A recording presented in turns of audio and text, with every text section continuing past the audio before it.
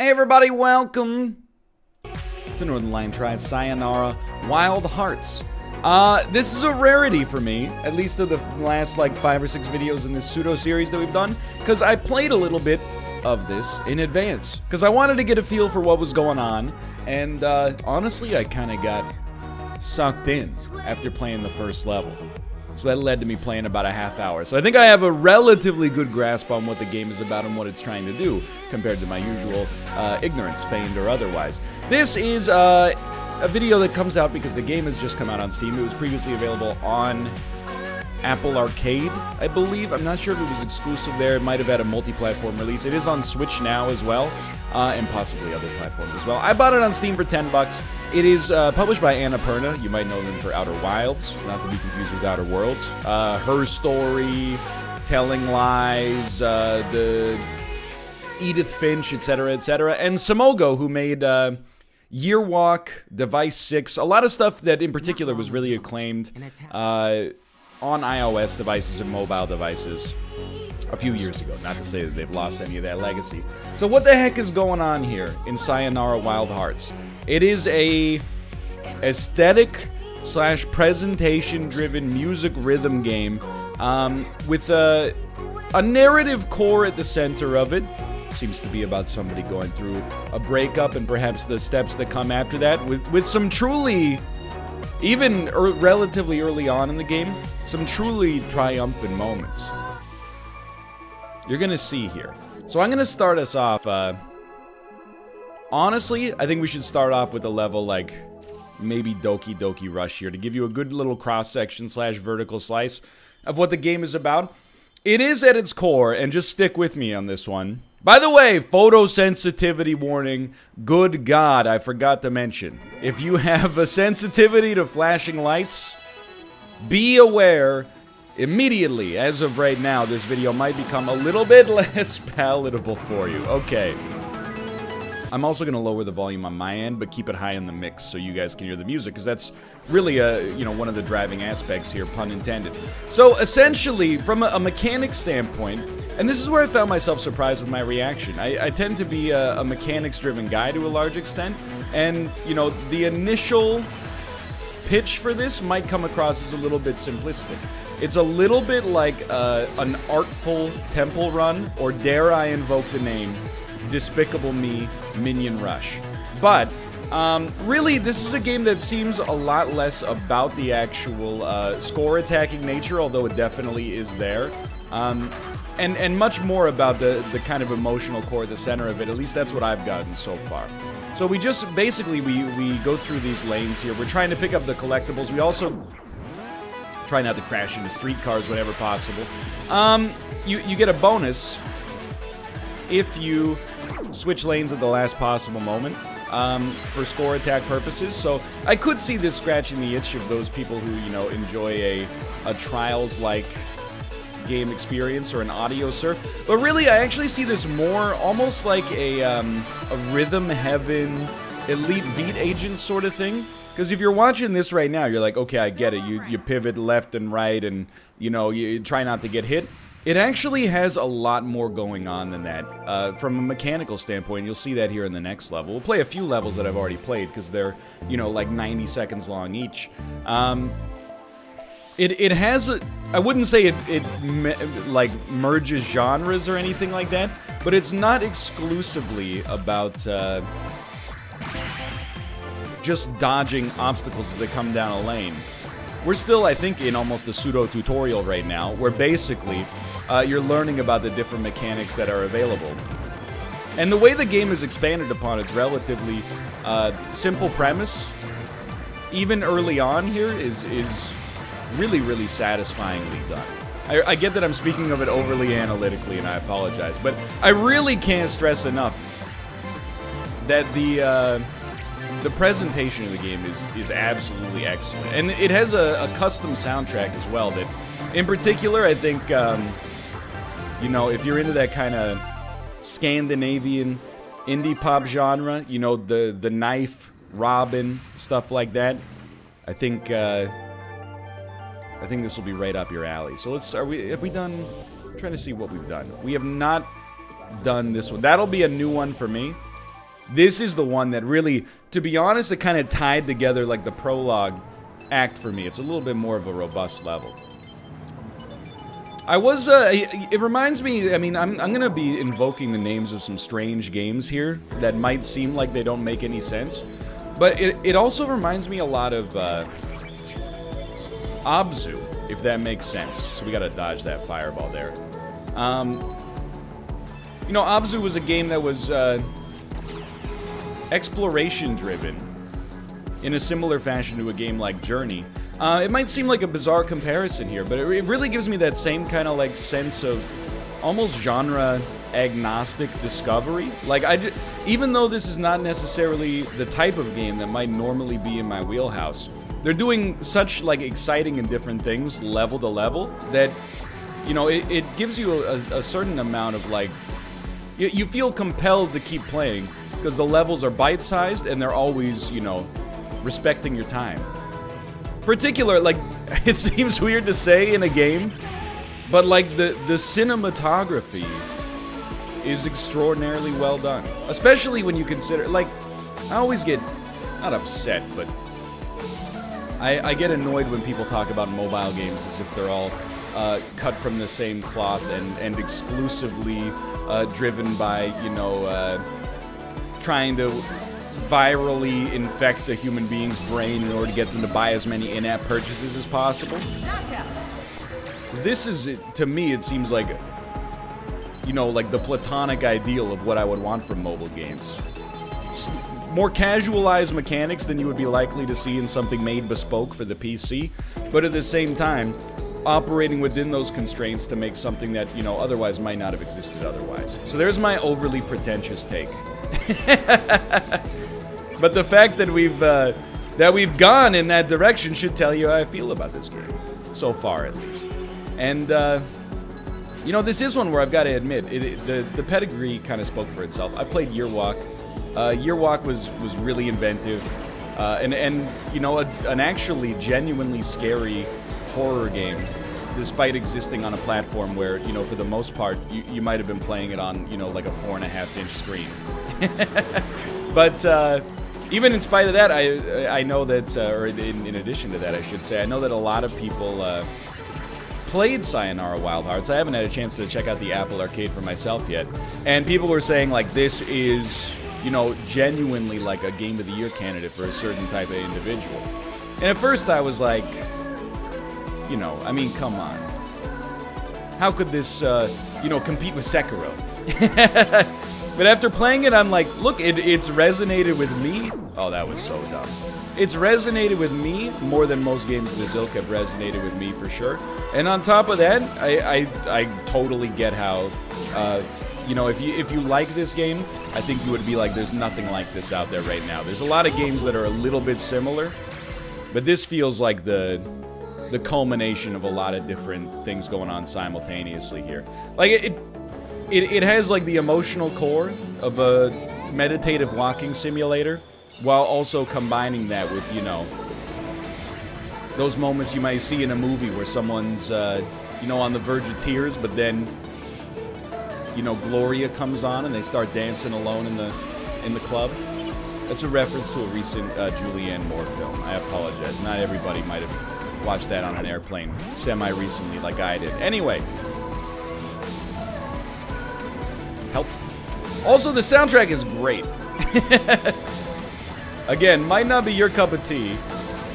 Is relatively my cup of tea, believe it or not. And fits the game super well as well. In case I haven't even mentioned, by the way, you have control of your character and their movement, regardless of the camera pans, with some minor exceptions. You might think that is control being ripped away from you. It's not really. You don't seem to be locked into exclusively whatever lanes are available. Like, you have relatively free-flowing movement potential. 50,000 points, please. I would like to get a gold medal. I don't believe we'll be getting a gold medal. We'll be getting a silver rank. So yeah, that was the level that really, it pulled it all together for me, and I was like, you know, they got something good going on here. If we're going to continue to be a little bit pretentious, this is a level I've never seen before, I'll admit. It also kind of reminds me of, like, Fantasia. You know how it's a series of vignettes anchored emotionally by the, you know, the score, i.e. the music. I feel like there's a certain semblance of that going on here. Obviously, stuff like Audio Surf is a relatively, you know, reasonable comparison as well. Sorry, I'm doing extraordinarily bad right now. That's why I wanted to start with some levels we've already seen. I will say, you know, there are, or have been, I should say, some moments where I've been a little bit disoriented. Normally, like, my motion sickness does not trigger with stuff like this. It triggers more with, you know, 3D games, particularly from a first-person perspective. But I think something to do with the flashing lights and the constantly pivoting camera. It's given me like 1 out of 10 motion sickness, but it does bear mentioning in case you've got it a little bit more, acutely than I do. And in which case, from watching this video, you're probably like, oh, I get it. I understand. There is a story going on as well, by the way. I don't feel qualified to tell you how the story is going. There were 3 goddesses represented by 3 tarot cards. Another tarot card came and shattered them to the winds before they were completely disseminated. They imbued the lead character with the ability to save them. It's a pretense for sending you on some mythical adventures. Should probably not have done that. Hold on. I want it. I think those are just... I'm guessing the power-ups are just worth different amounts of points. I think some of them might speed you up as well, but I don't know. You know, it reminds me of, like, it's Bit Trip Runner, you know? It's like I think it wears a lot of... You might think that some of these inspirations that I've brought up are nonsensical. Well, you know, in criticism, I suppose the defense I would offer there is, you know, you have to ask the creator, but then beyond that... Oh, I'm just crushing this one. But then beyond that, you know, I think it has a similarity to those that bears mentioning. It feels like playing Bit Trip Runner, except less punishing and more presentationally driven, you know? You get into a flow state with the music. It is, you know, scripted in musical terms. Silver rank. I'll stop you right there. Silver rank. What I mean by that is, like, you know, you change lanes on the beat, you press the, you know, the button prompts on the beat, etc., etc. You really want the full audio-visual experience here. I really thought that said Forest Dab, and I got excited.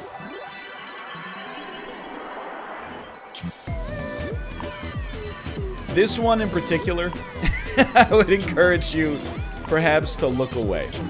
But that's the other thing that's really neat is how, you know, every level is very different from the levels that came before it. You know, there's a shared lineage without a doubt, but simultaneously, like,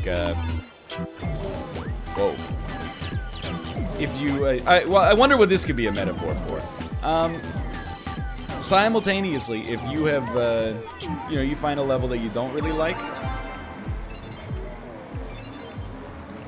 you're not stuck there forever, you know what I mean? Are we fighting now? Oh, we're back. We're not back? We've just gotten started? We're in the middle of Midsummer right now.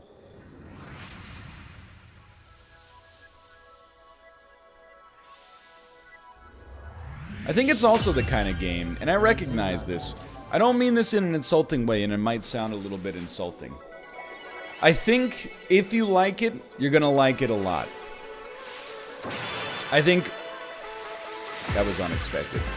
I think if you are, like, this seems like pretentious, minimalistic, and not up my alley, I think, A, you can't please everybody. Your opinion is valid. This is probably one you should stay away from. But it is something that I think if you like it, you are really gonna like it. And, you know, for my money, this one's gonna get me in trouble. But even having played a half hour of this, it's got more of an emotional center than most, like, AAA narrative-driven games with overwrought cinematics and dialogue. But you might get hit by different things. You might get hit by different parts. I will say I have almost no idea how to rack up a high score here. All I'm trying to do is learn how to live life again after a difficult in-game breakup.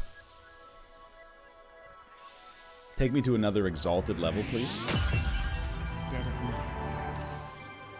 How many games are we playing right now that have some kind of wolf component? Oh my god, it's in first person.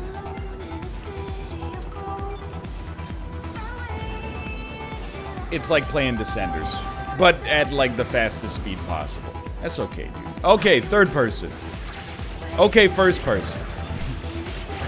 Honestly, you ever feel like first person games are harder for your brain to understand because you're already living life in the first person? No? Just me? Okay, sorry. I was struggling to think of something to say. When that happens, oftentimes end up saying things that are a little silly. But suffice it to say, you know, oh my god. Sayonara Wild Hearts, it's also one of those games that I will say, you get the vibe from playing it early on that it might not necessarily be on the super long side. If this is the end of the level, okay, it's not. We'll probably end up doing, ending the video after this level. Just to, great shot. You know, just to avoid showing off too much. But suffice it to say, for $10, or I don't even know how Apple Arcade is priced, to be honest. So what I'm going to say, instead of assigning an arbitrary, you know, dollar value versus, you know, time investment calculation to this, is instead just say, it's worth your time. If you like what you see, find it on the platform of your choice. I'm pretty sure after watching, you know, even 15 minutes of this, you're gonna be like, oh, that's a mash. After watching 15 minutes of this, you're gonna know whether it's your kind of jam or not.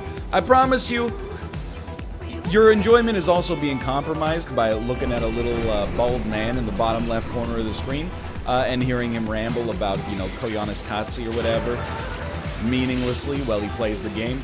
Once you get immersed in the experience, it can only benefit. But yeah, you know, I was not necessarily super surprised, but I will admit that you know, this is like a late game, you know, perhaps not fully Game of the Year candidate, but something that I'm super stoked to have not missed out on, you know, before the end of the year conversations take place. Okay, so this is one of the long ones. Seems like so far narratively, it has been divided into, like, you know, you get one level of discovery as you go to a new place, you meet a group of people, you have a little back and forth with them, and then at some point you have this boss battle. It all turns. You punch the boss 3 times, like it's The Legend of Zelda. Oh, never mind, you punch him 1 time like it's The Legend of Zelda. Then you break 4 hearts. And you beat the level. Anyway, that's Sayonara Wild Hearts. Really impressive. Again, it's like one of the most artfully cinematic games I've played in recent memory, without a doubt. Highly recommended. You can see we might be about 40% of the way through the game down there at the bottom. Highly recommended. Recently came out on Steam. Has been available on Apple Arcade for a while. It's also available on Switch and perhaps other platforms as well. Thumbs up. Having a great time. For now, thanks for watching. I hope you've enjoyed it. If you did, click the like button. It's a great deal. Of course, subscribe if you want to see more in the future. For now, thanks for watching. I'll put a link in the video description below to check out the game on Steam. Do so if you're inclined, and I'll see you next time. See ya!